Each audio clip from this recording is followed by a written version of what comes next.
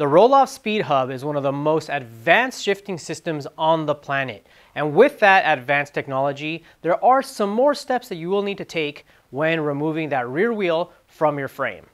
Today we're going to learn how to remove your rear wheel equipped with that roll-off system from your bike.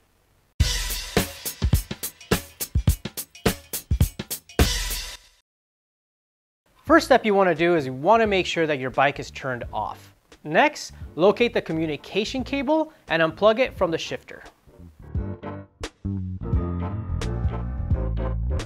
Once the shifter is unplugged and there is no electricity going to the speed hub, go ahead and unlatch the quick release skewer.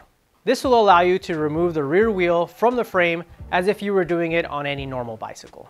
You want to keep track of the orientation of the belt tensioner or chain tensioner so that you can put the wheel back in its place correctly. With the wheel removed from the frame, you can now replace your tube and or tire.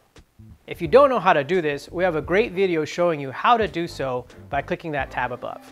Now that your tube has been replaced, we're ready to put the wheel back on the frame. Keep track of that belt tensioner and make sure that the axles go all the way into those dropouts.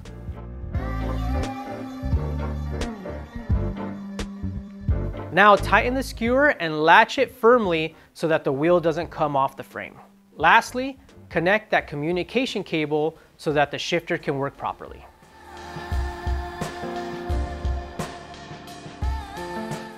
Before you start riding, turn the bike on and make sure that the gears shift correctly.